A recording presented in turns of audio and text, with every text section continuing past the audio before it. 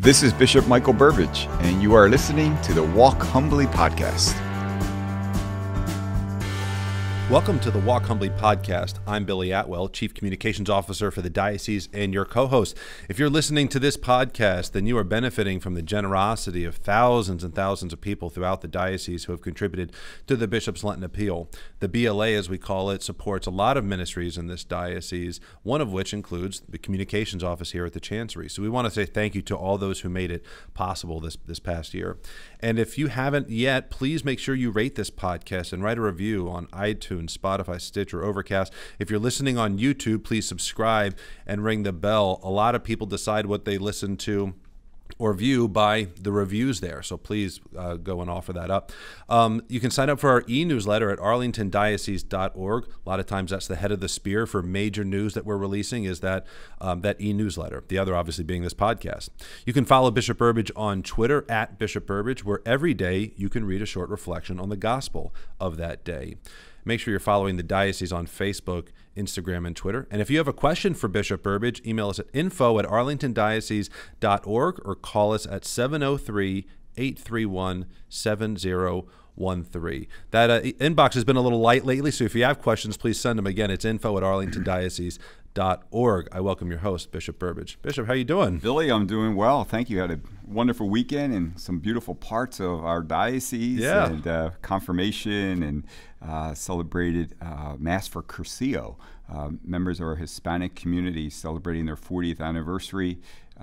Beautiful Mass yesterday for persons with disabilities, and so inspired to see so many people there who just in so many ways show us the face of God and all those who support and help them. And last night realized I'm not as young as I used to be. It was a campus ministry program at George Mason, and the Mass was over at 10 p.m.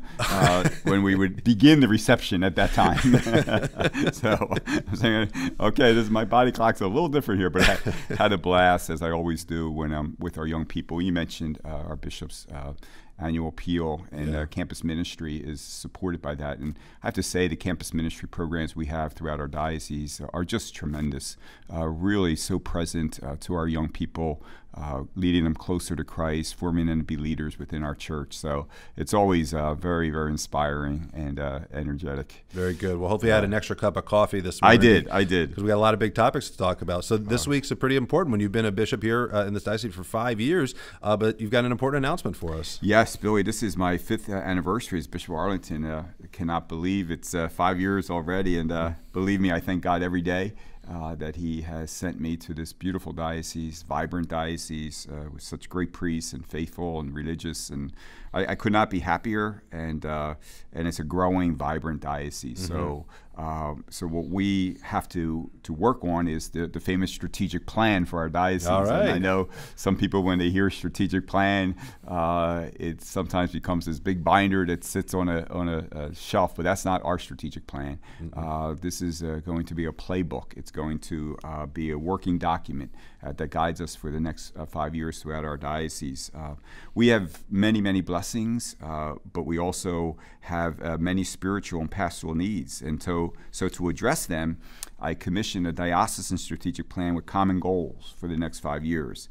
And my hope that it is this plan that will unite us in our prayer and our work together. And it came from the diocese, from the faithful in the diocese. It's not a chancery or a Bishop Burbidge plan. You know, it was the product of broad consultation with priests, religious, and laity over the last year. We held 26 focus groups and conducted 3 surveys and met with all the priests to review it.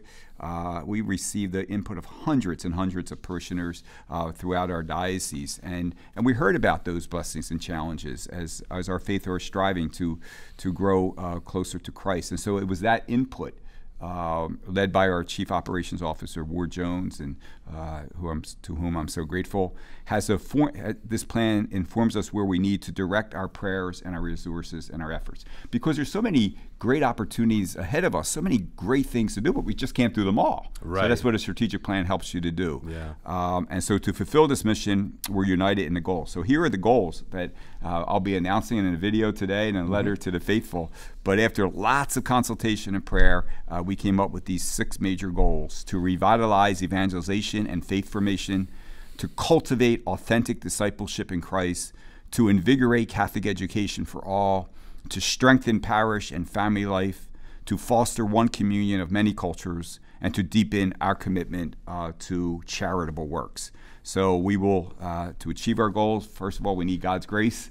We need lots of prayers. We need time, commitment, unity, and together I think we can do great things. So asking all our listeners and faithful in diocese to keep your ears and eyes open and to help me move this plan forward. And I want to read the mission of it, because I think this strikes at the heart of your pastoral ministry, but obviously this is something that everybody can jump on board with.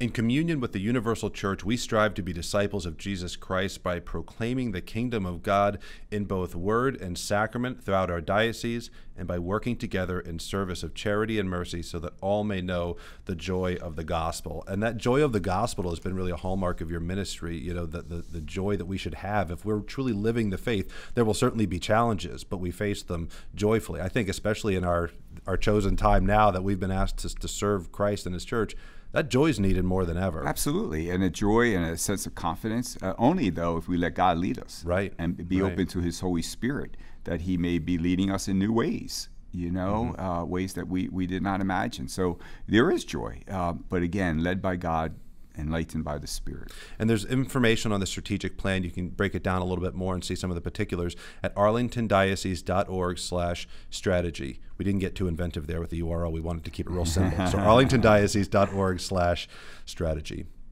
Your Excellency, recently Pope Francis announced a Synod of Bishops titled For a Synodal Church, Communion, Participation, and Mission. Before we get into kind of the basics of what a synod is intended to do, explain what a synod is. Yeah, a synod of bishops is a process. It's a gathering by which bishops throughout the world, and it's not uncommon. All of our Holy Fathers have done this in recent history.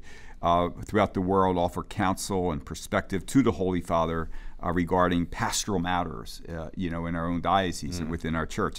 Synod actually comes from a Greek word, which means common road. It's much like our strategic plan. That's right. Common that's road. Right, yeah. So it begins with a preparatory document that offers a blueprint of what the particular synod will cover. It can cover whatever issues the Holy Father wants to explore. And we received this document in preparation for the synod in early September. I began reviewing it with my staff. The process concludes with an ordinary General Assembly of the Synod of Bishops in October 2023. So the bishops of the United States will unite bishops to represent us in that General Assembly. And I'm working now to convene a working group. I've asked Father Don Planty, the pastor of St. Charles Borromeo, to be our coordinator of this group, who will help us to implement focus groups and surveys of the faithful, which I will coordinate through our pastors. With more than 500,000 Catholics in our diocese, Billy, most will not be able maybe to participate directly. But my hope is that by gathering a diverse group of Catholics, I'll receive counsel and feedback from a wide representative body. We're ahead of the game, because we just, as I said, did all these listening sessions and surveys. Focus groups, but there's some different things that our Holy Father wants us to do, including trying to find ways, and this might be a little bit challenging, but trying to find ways to reach out to good people who maybe for one reason or another have wandered away from the church and are not active, so to hear from them, well, what's causing that separation, and where can the church accompany you and help you along this common road together, this common path. So we're a little bit ahead of the game, and after doing all this work, I would have to write a 10-page report, send that to the Holy Father, based on this local needs in this diocese. It's kind of coincidental, I guess, for us that having completed a strategic planning process where there's consultation and we're listening and trying to respond to the needs. The Holy Father's doing the same with the Synod of Bishops. It's just kind of funny timing for us. Exactly right. And and that's the whole thing of consultation and collaboration and like a synodal process. Actually, it takes place in our diocese all the time. Right. Yeah. I consult with our deans and with our finance council. Our pastors have pastoral councils. We meet as an executive staff, a joint administrative body. Whenever I'm out into the parishes, I'm there to listen. So our Holy Father is just emphasizing it and just trying to join our efforts together. Yeah, it's like a spirit of listening. Yeah. That's great. Very good. Bishop, early voting has begun in Virginia for state and local offices. One issue that many of us did not expect to be so clearly in the forefront this year is abortion. Sometimes it seems to be taking a backseat to other issues from time to time. And at the national level, there's a context for this. The Texas abortion law is expected to go to the U.S. Supreme Court, and Congress, the House just passed the so-called Women's Health Protection Act. It's unlikely to pass the Senate, but it's devastating that it was actually passed in the House. It's one that you and Bishop Nestout have been outspoken about and issued, statements about it, and the Virginia Catholic Conference has been sounding the alarm. While these issues are, at the national level, we have candidates for governor here, and they're discussing the issue of abortion and talking about how abortion is on the ballot in Virginia. What are your thoughts on how the issue of abortion has been a focal point in a unique way in this run, both for our own governor's race, but for national conversations as well? Yeah, well, of course, the fact that we're even having to discuss and debate this issue is very sad. We have the gospel of life. It's very clear that in our teaching, as we follow the path that Jesus gave to us, he gave us a gospel of life. He reminded us constantly that God created us in his own image and likeness, that his Holy Spirit lives and dwells within us, and all of life, from conception to natural death, at every stage is to be revered, is to be cherished, is to be treasured, and is to be protected. To me, that is just so clear. The gift of life is the most precious gift that God gives to us, along with our faith. And the fact that we're having to discuss that within the womb of a mother is a child, and not only are we discussing the legalized abortion that so sadly exists in our station, now candidates are talking about more aggressive means, as we saw in that act that you just talked about, to make it even more harmful and to kill more children and to make us pay for it. Exactly. Make us pay for it, which is absolutely ridiculous. So I do think, especially as we begin October, Respect Life Month, I think we have to be always vigilant. That is, if we don't get this right in the beginning, get life right at the beginning, then we should expect that everything else is going to crumble. Bishop Nestout and I, again, when we issue these statements, and we do it in a confident and joyful way because we're pro-life. Yeah. It's about life.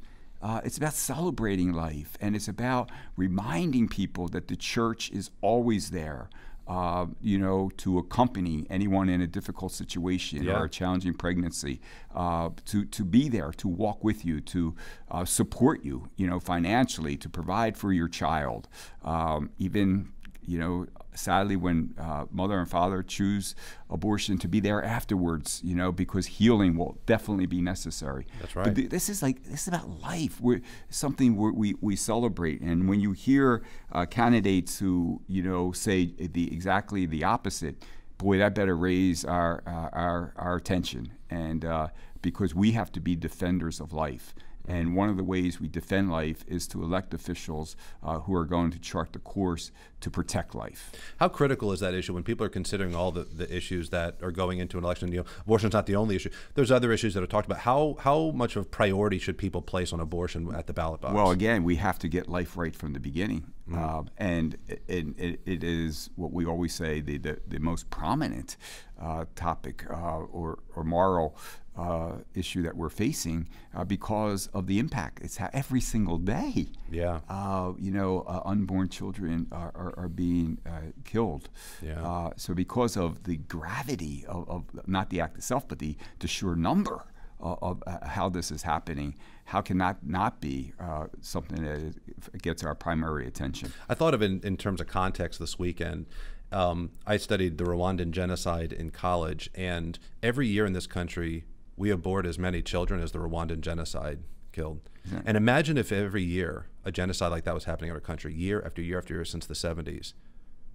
How would people not be out in the streets and speaking up? Like, how would that not be the most important issue at the ballot box? Right. You know, it's really unbelievable. So I always encourage our faithful, please, we as citizens, we have the sacred duty to vote, but we have to be faithful citizens. That's right. And we cannot separate our faith from our vote. Absolutely. It just cannot happen. Yeah. And that's made easier by the Virginia Catholic Conference. They make it easy for you to do your homework. You don't have to go and dig through every candidate's website. They've done a lot of this for you. So in early October, the Virginia Catholic Conference is going to be putting out a side-by-side chart showing the position of the statewide candidates for governor, lieutenant governor, and attorney general on major issues. They also have a chart on the website that shows you how your state senators and delegates voted in the 2021 General Assembly. That's very important to see how they perform, not just what they say, but how did they actually vote? So to check those out, go to vacatholic.org. It's really imperative. Again, the Virginia Catholic Conference makes this really easy for you to see what's going on there. And Billy, and that's important too, that when we provide this as a resource, we're just using the words of the candidates. It's not our interpretation. It's direct quotes from what the candidate has said or has posted on the candidate's website. Yeah, we pull right from their own language. It feels like an eternity since the diocesan pilgrimage. I think the pilgrimage 4 years ago was my first week on the job, because I met a lot of my coworkers actually at the pilgrimage. I think, boy, how long has it been since we've had one of those? But I think you have some good news for us. Yeah, so we are having our diocesan pilgrimage to the Basilica Shrine in Washington, D.C., which is always such a joyful, inspiring, spiritually enriching experience on October the 30th, Saturday.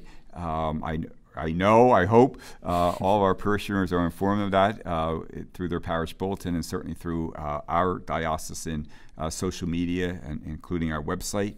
The theme for this year's pilgrimage is St. Joseph, because we're in the year of St. Joseph, the guardian of the body of Christ, as we prayerfully gather as one diocesan family with the shrine devoted to his wife and our mother. And so we try to make it a family event.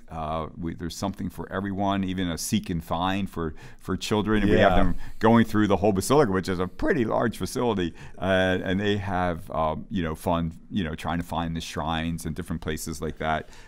So it's really going to be a great event. And Billy, even though it's just a day and it's not too far, a pilgrimage is a great reminder, right, that where we're going. It's a reminder, we are on a pilgrimage here on earth. It's our journey, and it's our goal to get to heaven. So that's what a pilgrimage reminds us of.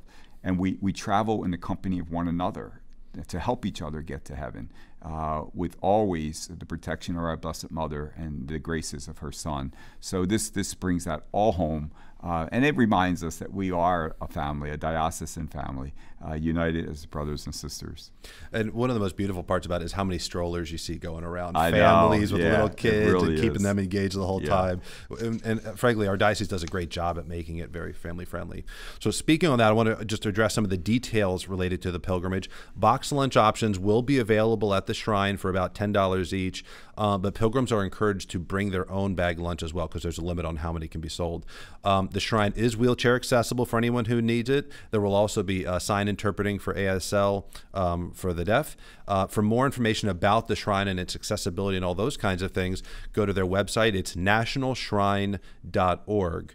Currently, the National Shrine of the Immaculate Conception in D.C. does require masks for all visitors, so everyone inside will need to wear a mask.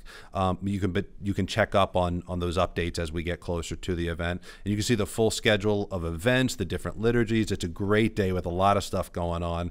Go to arlingtondiocese.org. We don't make it hard to find, I promise you that. Couple plugs real quick. The Spanish language lay Catholic spirituality movement called Cursillo, which Bishop Burbidge mentioned at the top of the podcast, celebrates 40 years in our diocese. The Herald's put together a story on that. Go to CatholicHerald.com to check out that story.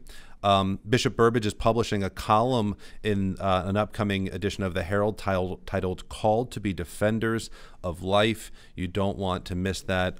That will be on that Catholic Herald website. Again, that's CatholicHerald.com. Sign up for the Herald's e-newsletter. It's a great way to get these stories sent directly to your inbox at CatholicHerald.com.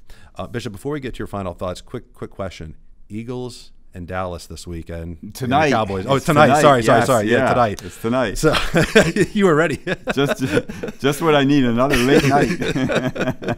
What are your predictions for that one? Well, I'm a diehard optimist with the Eagles fan, but I think it's going to be a tough game for the Eagles. Is it? Okay. What's making it tough? It's Dallas's. I think it's Dallas's first game at home. Oh, okay. After all these years, so they're on the road, and I think it's going to be a great game. But I'm usually the optimist, but not feeling it this morning. Maybe later today I'll feel a little bit better about that. Very good. And any final thoughts before you, and then if you would send us off with your blessing? Yeah, just I'm really excited this week. I'll be at my alma mater, St. Charles Borromeo Seminary, where many of our priests have graduated and did priestly formation, celebrating the 150th anniversary of the seminary. Wow. Isn't that incredible? Wow, that is incredible. Yeah, and I had the great honor to be the homilist for the Mass, but I have to tell you, this is a pressure one, because the congregation is only bishops, priests, and seminaries. Oh, a lot of theologians and philosophers. A lot of people listening to that one. You got to break out your A game for that one. People say a little prayer there. And I would just like to also just say, tomorrow I'll finish, the visits I do to our Catholic campus ministry programs in our diocesan high schools and some of our grade schools I've been visiting. And I just want to, again, just express, first of all, words of thanks to our parents who make so many sacrifices, especially in this day and age, with adjusting their schedules and everything like that, to allow their children to attend our Catholic schools where 5 days a week our students learn about their faith. They're able to pray. They're able to go to Mass. It's just wonderful. But our Catholic educators, just like last year, are heroic really in the midst of these many challenges. I know the pressure that they're under, but they are just doing such a tremendous job. And the thing is, our students are together and they're happy. And our families understand that we want to continue to partner with their parents in their faith formation, provide excellence in education, and that priority, which we will always keep at the highest priority of keeping them safe and healthy. Absolutely. And our schools are doing a great job, but just a word of thanks to all of our Catholic educators. Perfect. And if you'd send us off with your blessing. Sure. And we just ask God's blessings upon all of us and upon our diocese, especially as we embark on this strategic plan and prepare for our pilgrimage, that we're always reminded, Lord, it's you who lead and we who follow. May your Holy Spirit inspire us, purify us, strengthen us, and sanctify us, so that together we may walk humbly with our God.